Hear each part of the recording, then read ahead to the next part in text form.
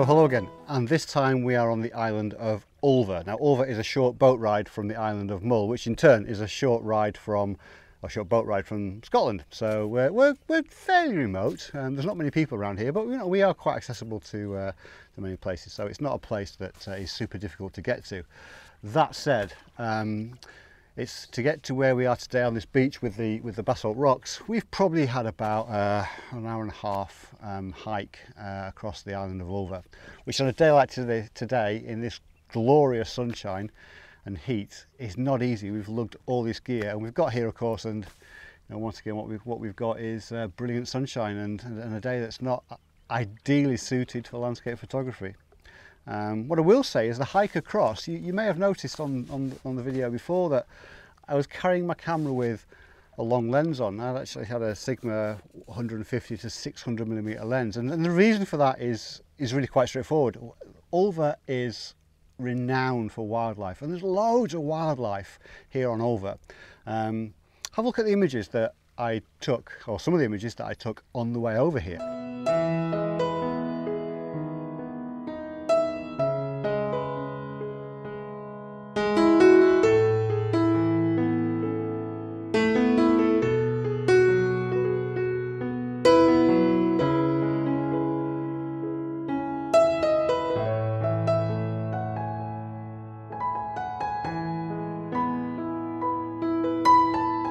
And what that kind of says is, you know, although you're walking to a destination, get the right lens on your camera and maybe carry your camera in your hand. And because, you know, just seeing a dragonfly just sort of zipping across around you, or another animal, is actually well worth sort of just keeping that camera handy and ready for.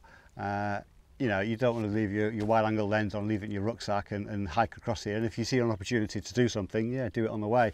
Now we're here though with the big lenses back in the bag, and we've got a landscape lens on. Now what I've got on here at the moment is a Tamron 15 to 30, and it's quite tight in actually. It's actually set around 30 mil to try and get a little bit closer into that than maybe the full extent of the wide angle lens. That said, this is not the ideal time for landscape photography. The light, you know, we've got a sun right above us in the sky. There's not a cloud in the sky to kind of take any of that strength out of the sun. So we've got very harsh, very contrasting sunshine, and that's just hitting those rocks very hard, as you can see. So we're not going to be able to create any wonderful images today. So at best we're going to take like picture postcard type photographs. But that said, we've made the hike here. We've made the effort to lug all this gear right across the island to this location. So we are going to take some photographs. Now the first thing I did when I got here was I dumped my bags on the beach, and I just took a walk, and I just had a walk up and down the beach for about 15-20 minutes just to kind of get a feel for the area and just get a feel for where any shots might be. And it's not easy on a boulder beach like this. You know, there are no natural leading lines. All the boulders are about the same size, so there's no kind of boulders that stick out as maybe focal points. So you are kind of limited to some extent. The tide is just here actually. My feet are actually just a few inches short of the water, which is absolutely fine. It's quite nice and cooling. I've been so close to the beach. But you know, it's not easy photography on a day like today. It's easy for snaps, it's easy for postcard pictures, but it's not easy for creative landscapes. But we are going to take some photographs. We have found a few kind of leading lines across rocks and through fissures and maybe lines of seaweed, and you know, that we'll show you those in a few moments. What I've got on the front of this camera here at the moment then is I've just got a polarizer. I haven't got a filter on it in terms of a neutral density filter or anything like that. There's no need. There's nothing that's moving in that frame that we can get some movement from. We're not photographing the sea, and even if we did have a bit of sea in the image, just around this edge of the sea here, we've got lots of kelp and seaweed just floating around. So if you use a long exposure on it, it would kind of look just messy actually. So you wouldn't get that nice effect of sea. You just get like a blurry, browny mess of where the kelp and the seaweed was moving. So you know, we're not using neutral density filters. We are just using a polarizer.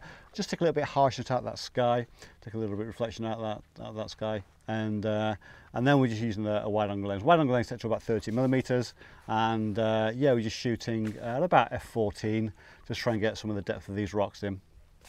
Once again, Nikon D850 and a tripod, absolutely essential to carry a tripod on a day like this. It is more weight to carry, but you absolutely need a good tripod. Obviously I've had to carry 2 tripods because I've got a tripod over there with the video camera on it, but yeah, so that's why I'm a bit more hot up than normal probably.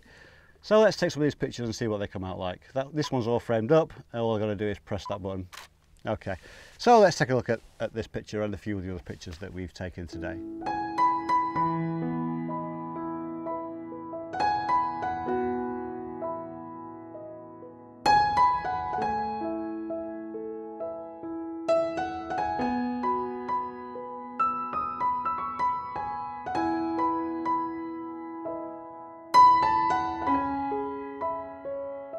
Well, as I said, these pictures are much more picture postcard images rather than creative landscapes. I hope you've enjoyed this video. If you get the time and you're in the area, definitely make the effort to come to the island of Ulva. It is a phenomenal place. There's a great little cafe type thing just by the dock. There's not much on the island, but there is a little cafe, and they serve amazing seafood that's all caught literally in these waters around here. So well worth a visit. And yeah, thank you very much for watching. If you enjoyed the video, then leave a comment down below, give us a thumbs up, and don't forget over there the old subscribe button. We'd love you to subscribe to our channel and join us in the future. Until next time, thank you very much for watching. We'll catch you later.